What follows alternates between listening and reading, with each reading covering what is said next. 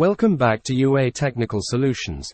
In today's topic we will discuss what are MOSFETs, how NPN MOSFET work, for what purpose MOSFETs are used, and finally how to check if the MOSFET is good or faulty.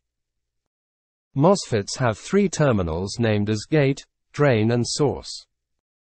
Mosftes are basically transistor and have diods inside. The N-type MOSFET contains only one diode between drain and source terminal.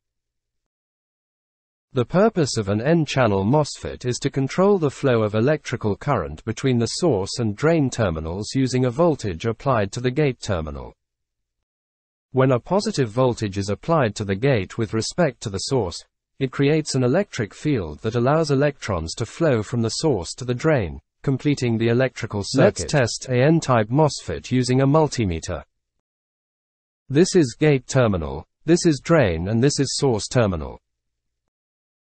If you put red probe on source and black probe on drain terminal and you get a reading around 500, this means it's good.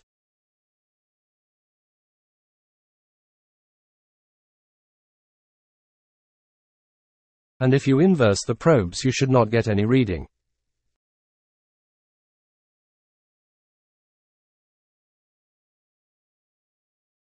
The drain and the body of MOSFET are connected together.